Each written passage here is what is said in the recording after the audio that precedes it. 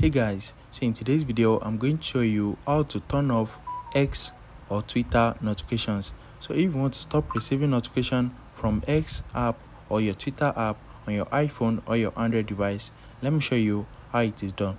On your iPhone, open the settings app. So let me go back. Open the settings app and you need to scroll down to notifications.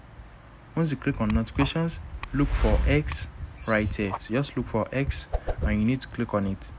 Once you click on it, you need to turn off allow notifications. So all notifications from this app will be disabled except you are on the app. So on your Android device, go to your settings. So open your settings app. Once you open settings, scroll down and look for apps. So just look for apps and you need to click on it.